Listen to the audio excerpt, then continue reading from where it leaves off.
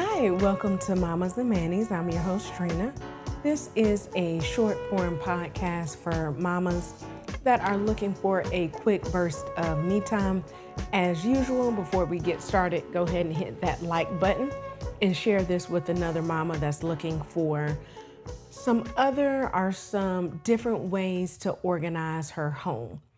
But before we get started, as always, we're going to start with a motivational quote. This week's motivational quote is from my Tuesday tea that I do each Tuesday morning on Facebook as well as Instagram. It says, "Forget about mistakes you've made in the past. Our time wasted being unhappy are fulfilled." And I put, "Just live life." So forget about mistakes you've made in the past. Our time wasted being unhappy or unfulfilled. Just live life. So I think that one is more self-explanatory. I know a lot of times we end up doing this, I think just as human beings, no matter where you are, who you are, where you're from, we usually dwell on the past instead of thinking about what we have right now. What's going on good right now, what things are positive, and what we can change now. We definitely can't change the past. We can't change when we were unhappy, but we can actually make some steps and efforts to know that we have the ability to change what's going on right now. So just think about that one.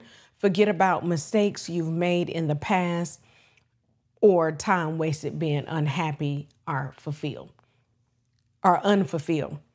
So just make sure you're actually living right now where you're at.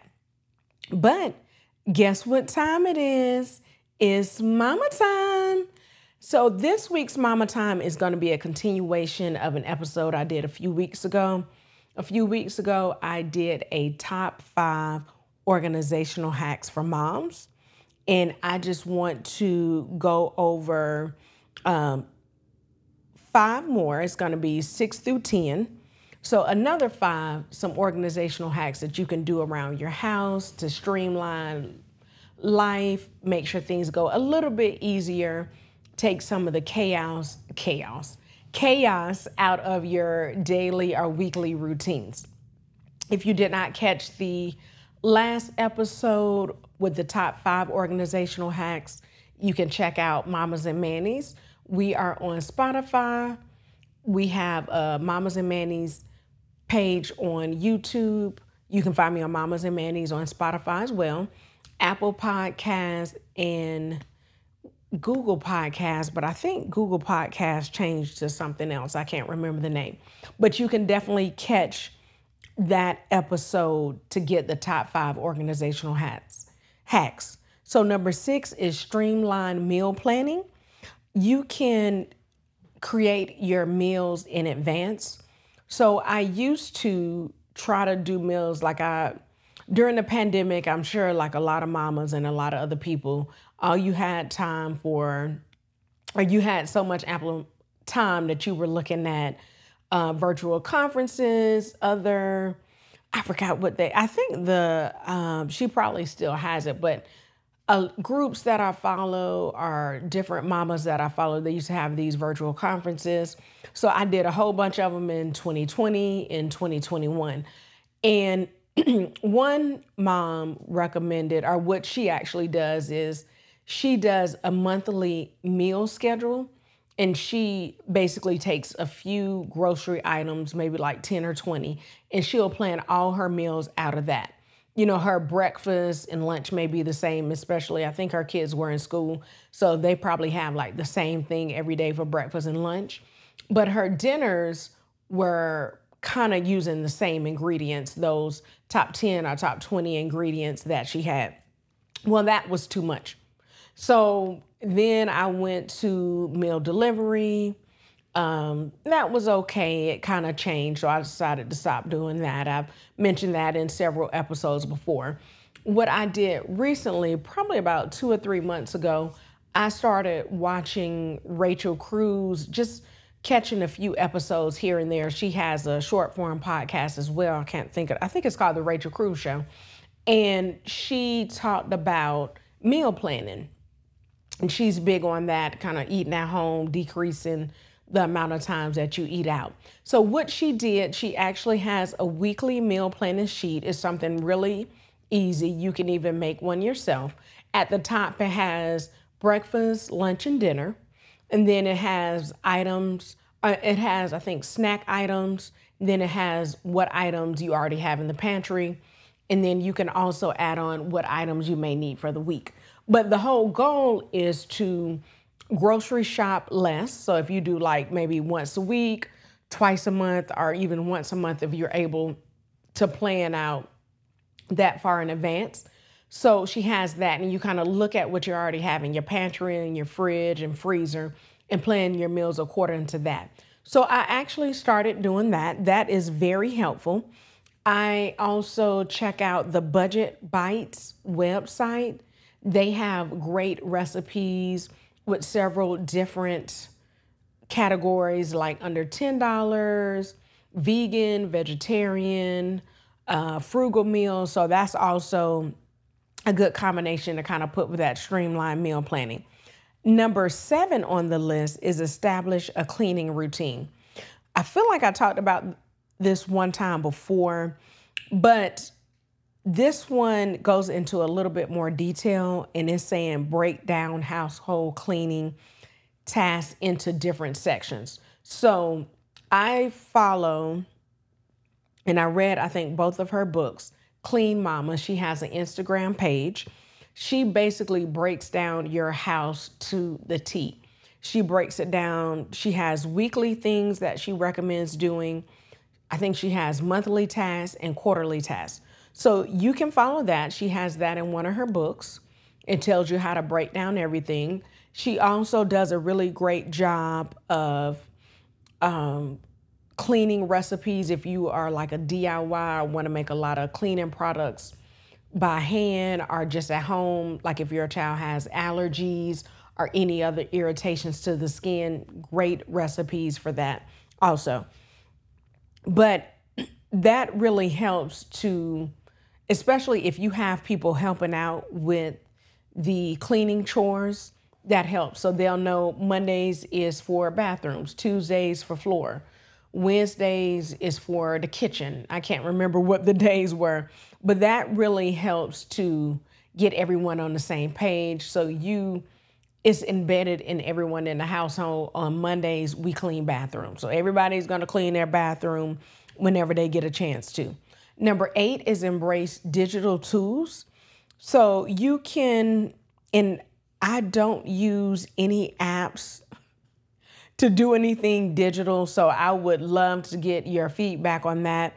Like if you use a chore tracker app with your kids or even for yourself so you can keep track of what you did. If you do Instacart or any other like grocery delivery or where you can go pick up stuff, if you're using that, let us know. I talked about maybe on the last episode, but I know I've talked about it in the past, how I use Instacart and some other grocery pickup and delivery options, but that's great too.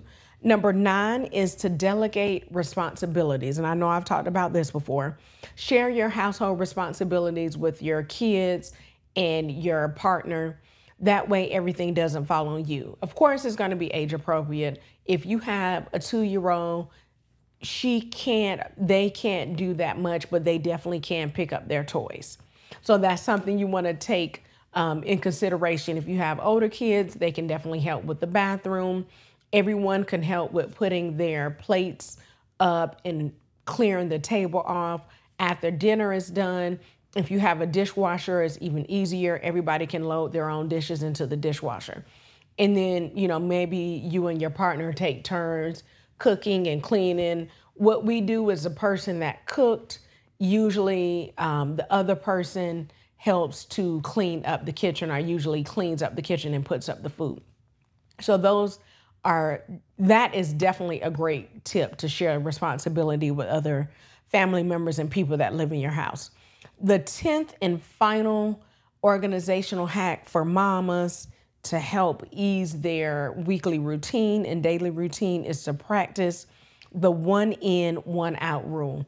This is brilliant. I didn't realize I was practicing this rule in my house. I think last year I went on a adventure voyage journey to declutter my house.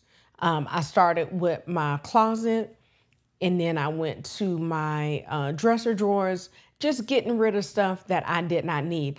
I actually did not buy much stuff, but what I did, I purged the house. And then I went from room to room. I went in our bathrooms. If we had like extra little stuff that I've decorated with in the past, I got rid of that. So this is something I definitely practice with my kids. We did it for Christmas. I had them donate a few toys that they don't play with that much, just to make sure that they aren't just getting a whole bunch of toys and not playing with what they actually have. So they donated a few toys that they don't use to make room for new toys. I'm laughing because what they actually did was, what they tried to do if something was old, they were like, okay, we're going to get rid of, they had like a little play, they have a play kitchen. They were like, we're going to get rid of this old play kitchen so we can get a new play kitchen. And I was like, no, it does not work like that, or that's not how I want it to work right now. I wanted to make sure they got rid of something so we can go ahead and get something new. But we also do that with clothes. When my youngest daughter grows out of clothes, I give them to one of my nieces. And then if for some stuff we end up donating. So that's definitely a big one. Practice the 1 in, 1 out rule.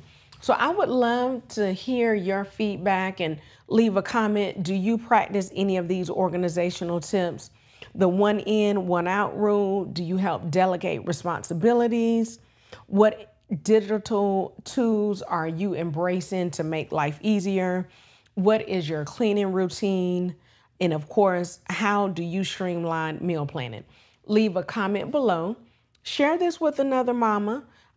This particular episode, if you know that that mom's house needs some streamlining, whatever that looks like.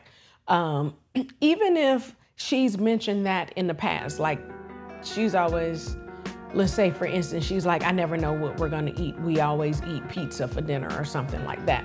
Send this to her. I'll include some links, like for the Rachel Cruz show, making sure the Clean Mama IG page, I can also include that. If you have something that you want to share, again, leave the comment so we'll be able to share that with other mamas. And as always, remember that me time is essential and it is never selfish. Have a great, organized week, mama.